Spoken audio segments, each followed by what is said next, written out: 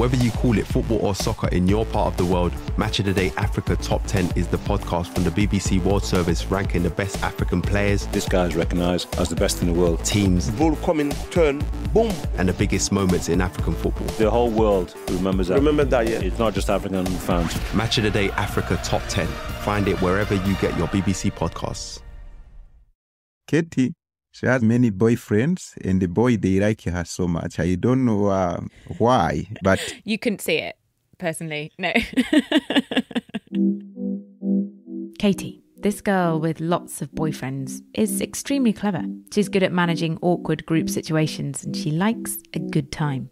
She also likes having fun with the boys. You find some females, they have a boyfriend in the community. Oh, I've got a bit on the side. On the side. Very cheeky. Cheeky. And Katie had loads. And then, if they want to go to have sex somewhere behind the bush, they use the sign. Katie isn't just any ordinary girl. She's a chimpanzee. She was very, very cheeky. Very cheeky. I love that for her. What does it take to know a really fierce animal like a chimpanzee and read its behaviour correctly? Years of experience, or some kind of gift. Stani Nyandwi has both of those things. He's helped chimps recover from being circus acts or pets in someone's living room, and he knows only too well that underneath what some people see as chimp cuteness lies a wildness that shouldn't be messed with. The world-famous primatologist Jane Goodall has called Stani a chimpanzee whisperer. He's so good at reading them. He understands their signs, he can judge their moods and communicate with them in panthoot, their identification call. But Stani also speaks 5 other languages. He's had to move to many different countries, pulled across borders partly because of his work with chimps, but also on the move from war in his home country, Burundi. In his life, Stani has helped countless chimps, but it turns out they've saved him too. Welcome to Lives Less Ordinary. I'm India Rakison.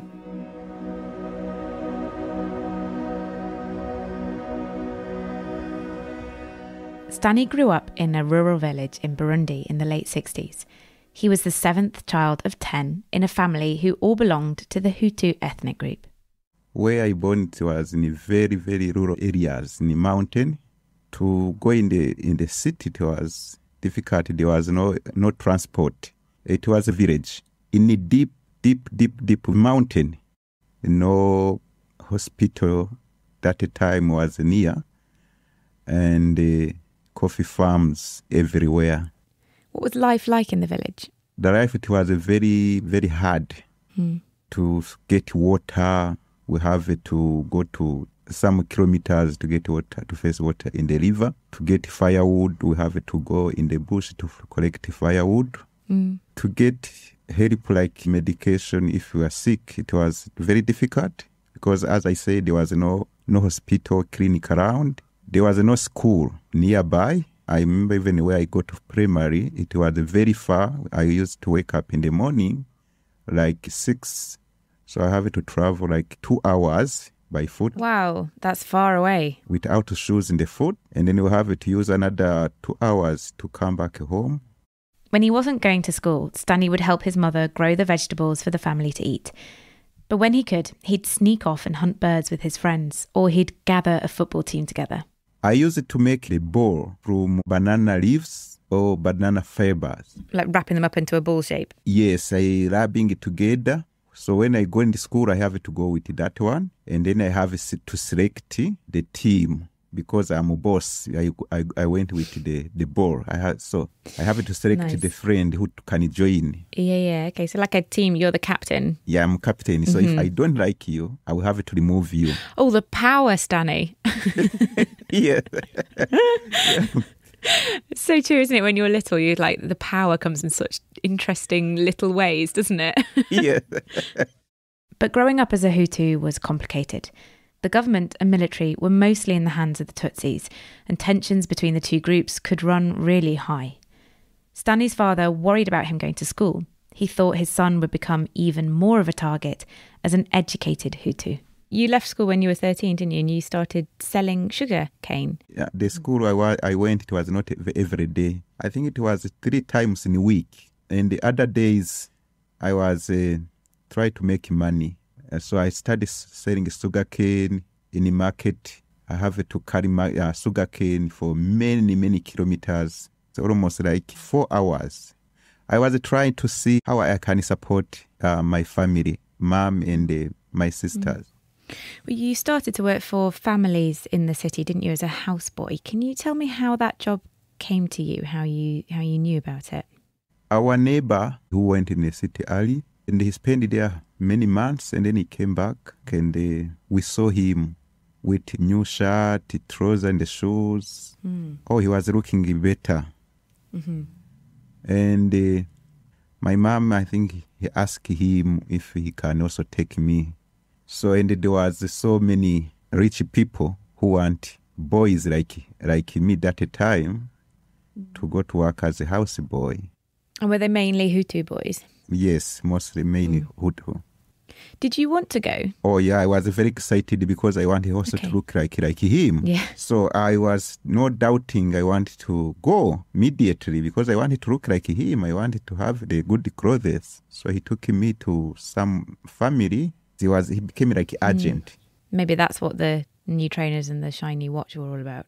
Yes. So I went with him, and then he took me to certain family. Was they want a boy they can use for cleaning the house, washing the clothes, facing the water. But it was quite a poor family. They was a poor family. So did they pay you? They didn't pay me. Not at all? Yeah, I spent there for almost a year. They didn't pay me. That's slavery. It is, but it was in a different way. It was a slavery in the country. So Stanley, you're away from home in the city, working for no money, not even earning any money. And then you remember, I'm a kid, so I can't pay me. I'm a kid. Yeah. So working. So I was living in hope that maybe next month they will give me something. But the family never did. Month after month, he waited for money that never arrived. So I escaped that family. And in the morning, I wake up and then I disappear. I think they wake up when I have already left. So I went to another family. Also, she was ready. She was working, but she was has no husband. And she has a very little girl, 3 months, I think. And then she training me to look after her daughter when she go to work. And were you paid this time? She paid a little money, but it was a very tough job because I was also a little boy. And then I have to look after baby for 3 months and to clean the baby, to make milk. That's why I think I became mature quickly.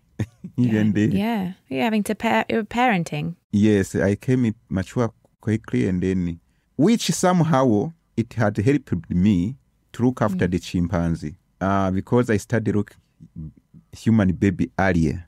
So that's why I didn't get a problem to look after the chimpanzee because where I have been working with the chimpanzee, we have been confiscated baby chimpanzee, which they need care like human. I have already experienced how to make milk for the baby, how to make food for baby.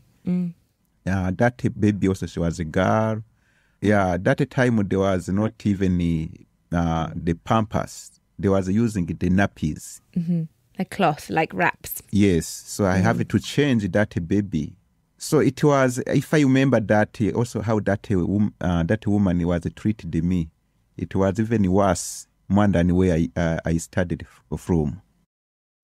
Eventually you made friends with a security guard, and that was quite an important relationship for you. Tell me about this friend and what happened. I work with many families in the city, but the last one is where I met with security guard, and he became a friend with me. As I was working inside in the house as a houseboy, I used to steal food for him, and then I give him something to eat in the evening when he came to report, and also to give him cold water from a fridge. And the one day he told me about Jane Goddard Institute, which is going to start in Burundi. So this is the first time that you've heard of Dr. Jane Goodall and the work that she does? Yes, it was the first time. Okay. What did he tell you about it? So he told me they are going to start Jane Goddard Institute, where they are going to keep chimpanzee. This would be a place for orphaned and rescued chimps, and Stanley's friend said he'd try to fix Stanley a job there too. The work and wages would be a vital step and help him escape his work as a houseboy. And a few months later, it happened. The new job meant that Stanny had to wake up at 3 a.m. to walk 4 hours from his village to arrive at work on time. But it was new, it paid, and suddenly his days were in the company of chimpanzees. My role was to look after the compound and to open the gate. I spent there for almost a year before I touched the chimps. So there was a training meet. When you pass here with wheelbarrow to go to where we put the rubbish, they told me I have to pass far away. The chimps, they are very strong. Don't touch any chimps. Don't allow the chimps to touch you. But sometime I have to stop to push wheelbarrow, and then I just watching them, how they look like human. They really do, don't they? Yeah, how they look like human, especially when they give food. I was interested to see how they eat, how they peel banana, how they drink water in barrels. And then there was this guy who carrying 2 or 3 baby chimps.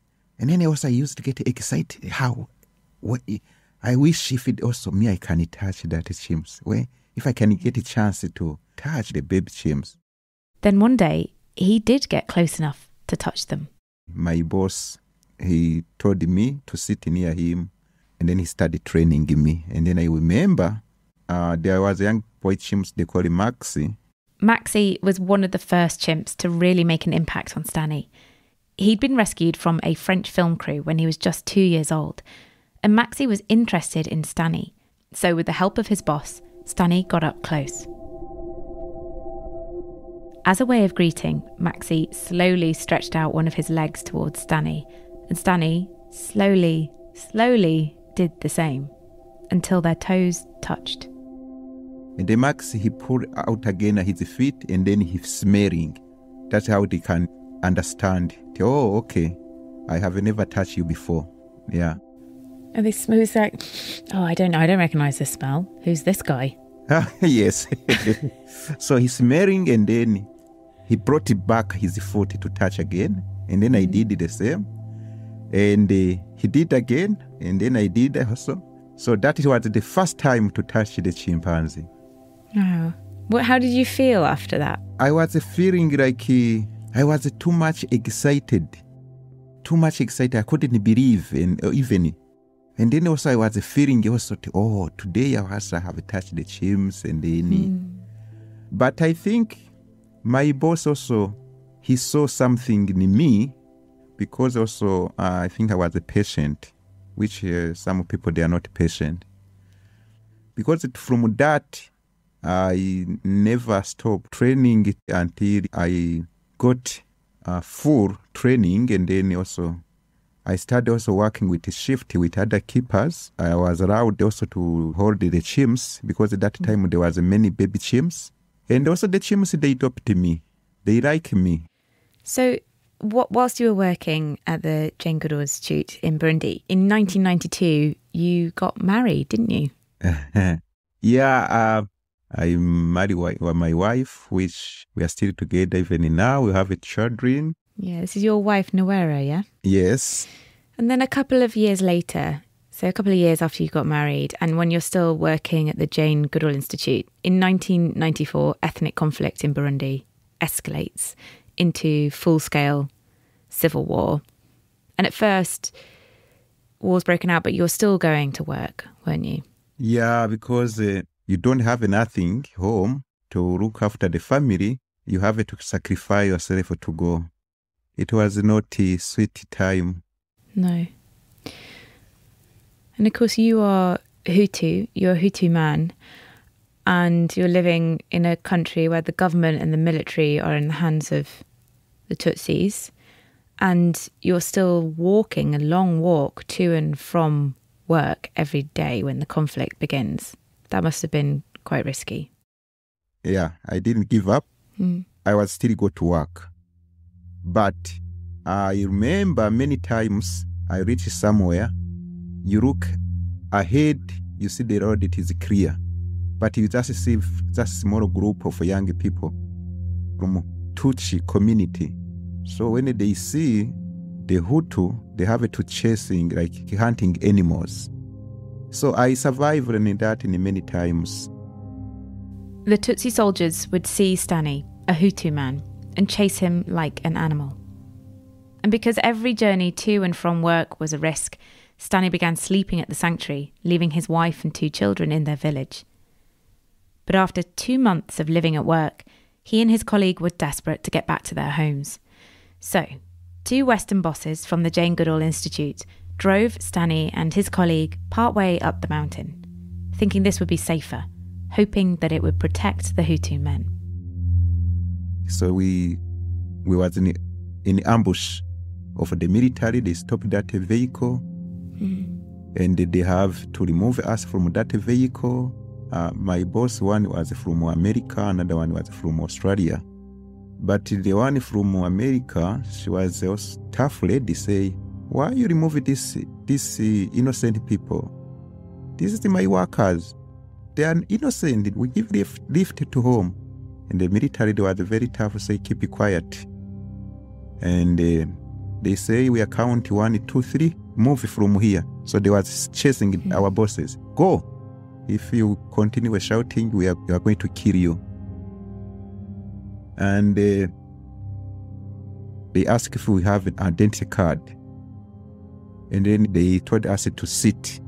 They stamp on us. They kick us with their boots, and military boot, how they are strong. To kick someone with that boot in the head, you can feel it.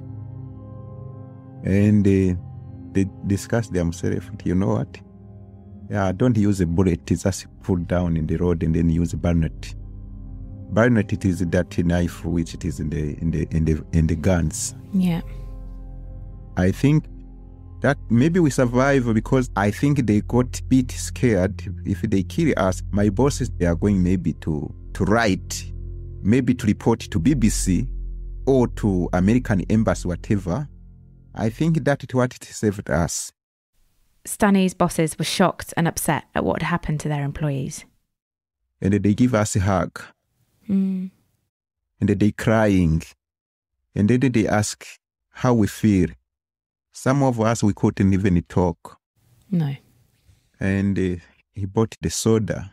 He tried to give us to drink, but I think throat it was already closed.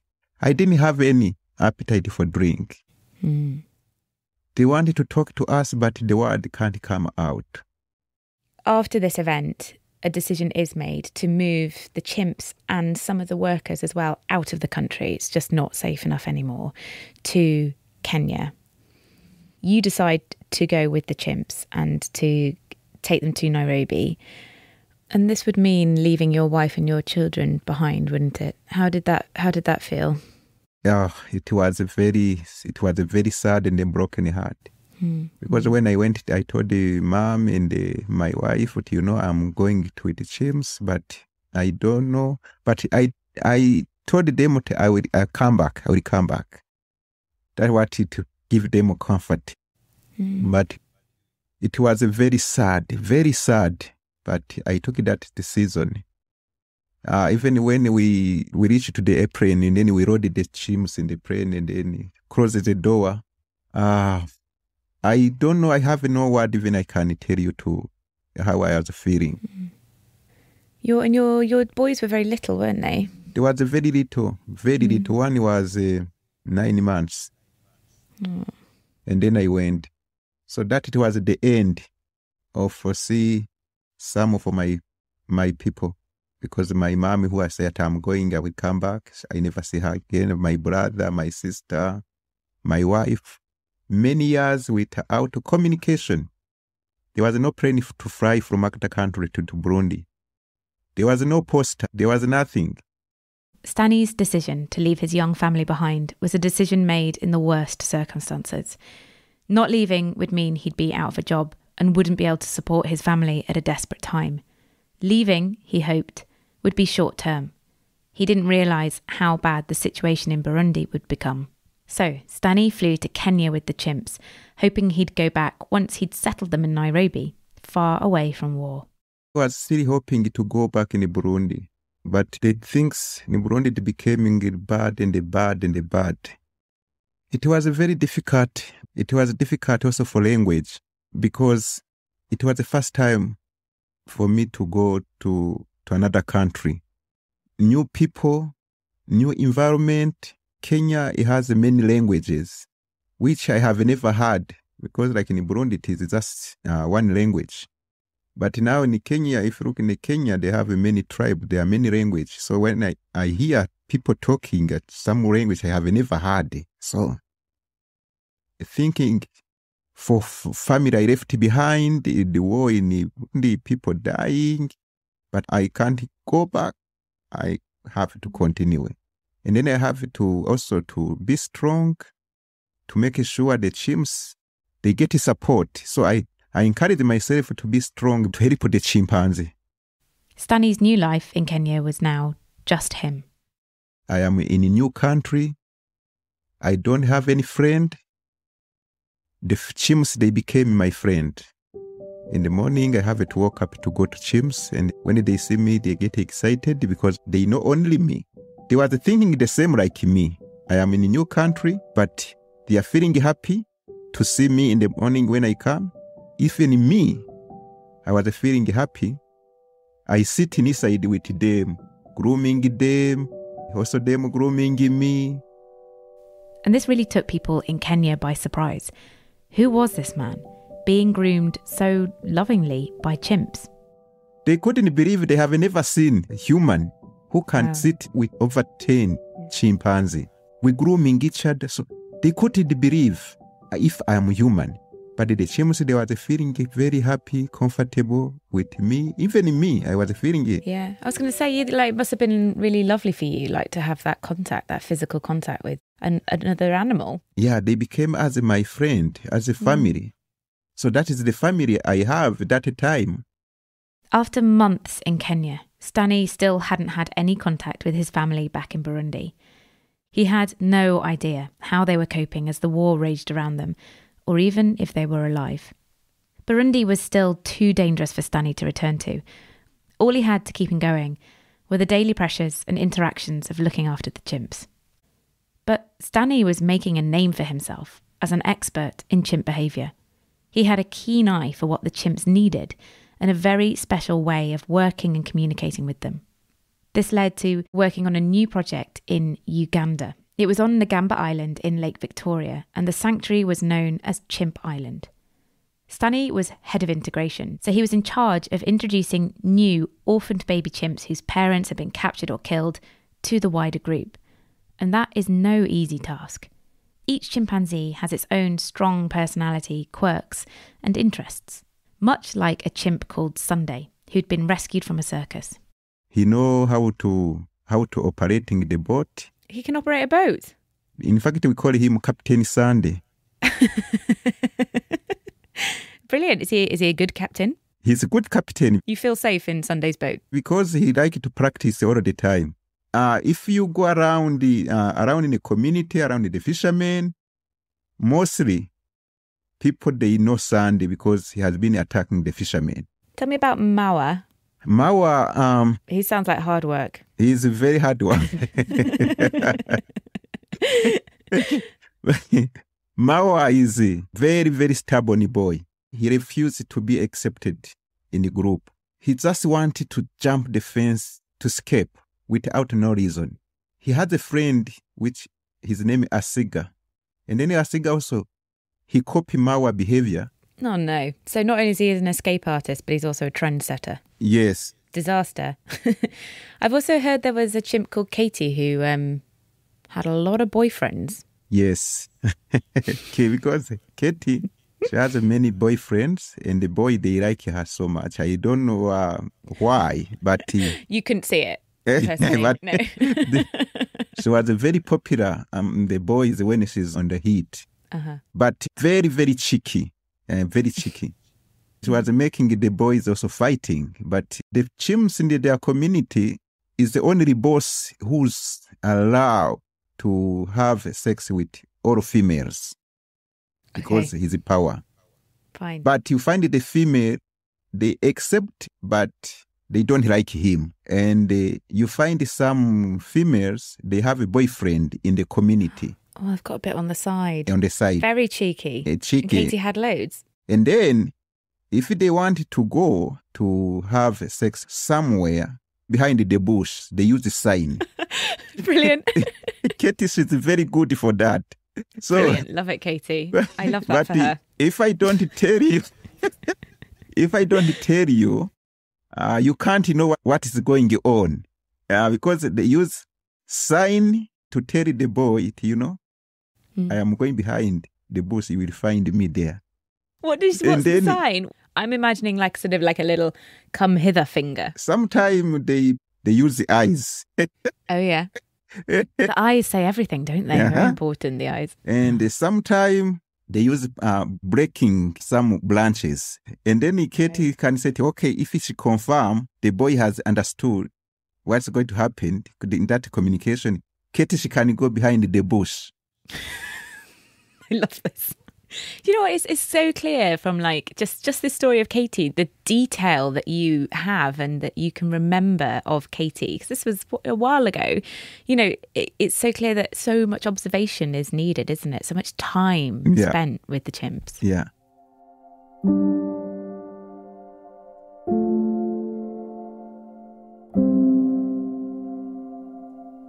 All this time while you're working on Ngamba Island and working with all of these fascinating and different chimps and learning so much, a former colleague of yours, Ali, who did stay in Burundi, she had been searching for your family and trying to find out where they were and if they were safe. And you did eventually hear that they were safe and they'd managed to reach Rwanda as refugees with Ali. And then you found out that Ali had come back to Entebbe in Uganda, where you were staying. And your friend Debbie said, would you come over and see Ali? She's bought you something from your family, which must have been quite exciting to hear, to have not spoken to them for so long and not seen them, to hear that Ali had brought you something from them must have been exciting. Tell me about the day that you went to meet Ali. So I was hanging around, and after I saw Ali came, so immediately Ali, she came into Debbie's office, and then they closed the door immediately, and then said, we walk to go to Debbie's house. I have to follow them, and then as we was walk, I say, okay, I can't ask any news or any letter. I will ask her when we reach home, and then we sit down. So we reached to Debbie's house, and Ali, she pretended as she's going to the toilet, and then Debbie, she went to do something, and they told me to go in Debbie's house to put in a kettle for coffee. So when I opened the door, I find my wife and the two kids were sitting there. I was like paralyzed. I got shocked because I was not aware for anything. So, but I looked at them, they were very sick. They was almost on the bones because they was living there, they was in the bush. There was the bush, and then after, I think there was a refugee camp. They went there. I have no word even to how to say or to greeting her, but women, they are very strong. I saw her, she stand up, and then she gave me a hug. And then we started crying over us. And when I tried to touch my boy, the one I left 9 months. That's innocent. Yes, he didn't know me, so he couldn't allow me to touch. So he was a tied man. Stunning. Yeah. So I have to stop that because I didn't want the baby to crying because he didn't know if I'm dead. Yeah. But it was joy because I have seen them. But it was a very big shock also. How they look like, what I'm going to do. But the life started again like that. So it was achievement, but it was also challenge. Yeah.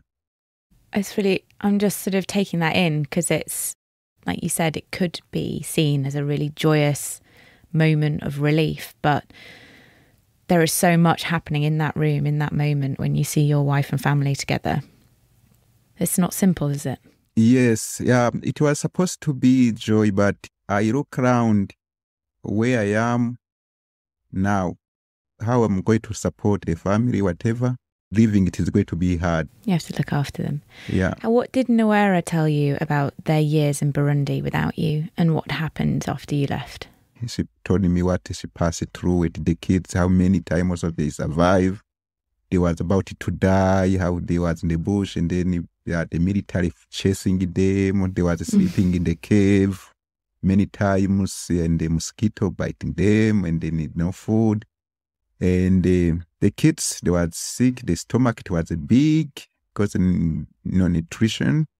And of course, for her also, she was very sick. They have no clothes. And so she told me a lot, and she told me how my mom also died, and also how other people died, and my brother, also his wife, how they died. For her, she saw more than what I saw.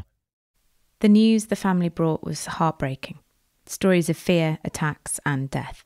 Stanley listened as he found out that his parents had both been killed in the war, as well as his brother and sister-in-law.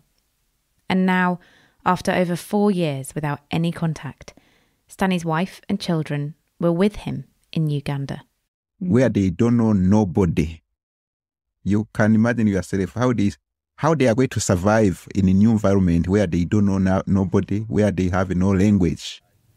And then I didn't have also much money to shopping a lot, food to live with them. Sometimes I have to go without nothing. And kids, the kids, they learn very quickly language. My son, he learned quickly language, and then he was helping mom for shopping. Because the kids, they don't care whatever they talk. Yeah, so they're like little sponges, aren't they, kids? Yeah. They absorb everything. Yeah. I think something that's really telling about Stanley and his wife, Nwera, is that even though things were already tough, they still adopted Stanley's late brother's children and another young girl in need of care, a little girl called Joy. They took in children who were alone and needed help. So Stanley's family were now finally safe and making a new life for themselves in Uganda. Over the years, Stanley's work took off and he travelled to Europe, Australia and the USA, sharing his incredible knowledge of chimpanzees and how to work with them. You worked on a project called Roots and Shoots, which you joined in 2017, and that was about community outreach and helping people understand chimps to try and keep chimp populations safe. And then in 2018, you were invited to work at Chimp Eden in South Africa on the recommendation of Dr. Jane Goodall. And it sounds like you've developed some very good friendships with the chimps again, haven't you? Yes. Any particular friends that you've made? Kozi. Kozi is my best friend. Every morning I have to go him, and then we can shaking hand. Oh, nice. Good morning, Kozi. Shake it, very formal. Yeah, like it. Because I'm first person to go around the night room, and normally Kozi, he's already awake, and then he has to greeting me, and then I have to greeting him, and then he has to invite me. He's a guy who like entertainment, and people, they call him Crazy Uncle Kozi. Crazy Uncle Kozi. Yeah. Because he like to throw stones to visitors. That's kind of crazy. Do chimpanzees make actually good friends? Like, obviously you can enjoy your time with them, but do they make good friends? Yes, they do. They can do good friend with staff. They can do good friend among themselves. So they do. They can choose, you are my friend, let's spend time, let we pray. Yeah, they do. They are like human. Have you ever been afraid? Because chimps are, they can be quite aggressive. I have get a challenge, but I have come out of that without any big injury. Yeah. What does it feel like? And I know that, something that's really, really important to say is that physical interaction with chimps is not encouraged for the chimps and for people as well. And that's a very important thing to kind of highlight. But you, in your work in conservation and looking after chimps, you have been groomed many, many times by chimps, and you've groomed them as well. What does it feel like being groomed by a chimp? Oh, it's special. It is special because it is not common where you get that. And what does it physically feel like? Does it like they sort of just pick at you, and what do they do? Yes, they just touching in the hair. But today I don't have much hair. But Before, when I was still have a much hair, and then they touch, and then they convince you, I have seen something. And then there are some sound they use to convince you to say, don't go anywhere. I have seen something. Okay? I've got to see something in your hair. Sit down. They use the sound. Do you want to listen to that sound? Yeah, what's that sound? Okay, this is sound for grooming. Turns out the microphone didn't pick up this sound in the studio at the time, but Stanny sent us a voice note later.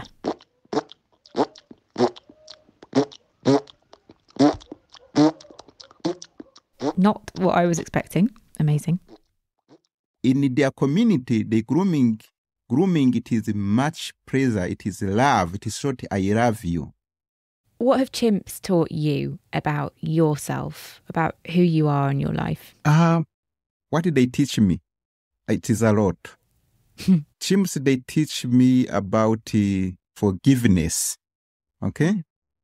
Because the human, when I make you angry, you can keep it for many years. Okay? But the chimps, if they fight and they injure each other, they have to hug each other. So means the problem is solved, don't do it again. It seems like there is a lot that has happened in your life that would be very, very difficult to forgive. But has working with chimps changed that for you? Yes, forgiveness, it is one way to solve also the problem. Because if you don't forgive someone who hurt you, and you want to do revenge, you will never solve. That's why their war never stop in the world. Because everyone wants to do revenge, never solve the problem. We are lacking forgiveness. Chimps, they forgive and then they can start life, continue. Stanny still works with chimps in South Africa and across the world. He's co-written a book called The Chimpanzee Whisperer, A Life of Love and Loss, Compassion and Conservation. And he's looking to write another one, so watch this space. And then, just before we had to leave the studio, this happened. Okay, I'm going to say bye-bye for the chimpa language, and then probably you are going to reply. You are chimp also. Okay.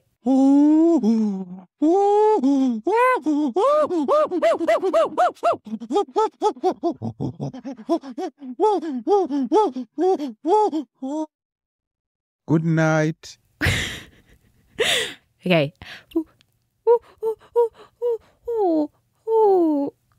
That was terrible. I keep it practice. I'm so sorry. I tried, Stanny. I tried. Okay, but you remember, for me, I have been working chimpanzee over 30 years. So we can't say you can be better like me for just 1 minute. But thank you for practice. Thank you, Stanny. Thank you so much for joining us and for sharing all of that with us. And we can't wait to hear what you do next. Okay. My huge thanks to Stanny Nyandwi, protector and friend of chimpanzees. You've been listening to Lives Less Ordinary from the BBC World Service. I'm India Rakison, the producer was May Cameron, and our editor this week was Andrea Kennedy. If you've enjoyed this episode, please do like, follow and share. We also love your feedback, so please drop us a line or send us a voice note. Just head to the BBC Lives Less Ordinary website. Next time, Mabeen Azhar hears from Tariq Mahmood, an immigrant teenager facing racism and homelessness in 1970s Britain. He found shelter and wisdom in a library and eventually took on not only the racists on the streets, but the British legal system too. Don't miss it. From me, India Rakison, and the whole team here, thanks for listening.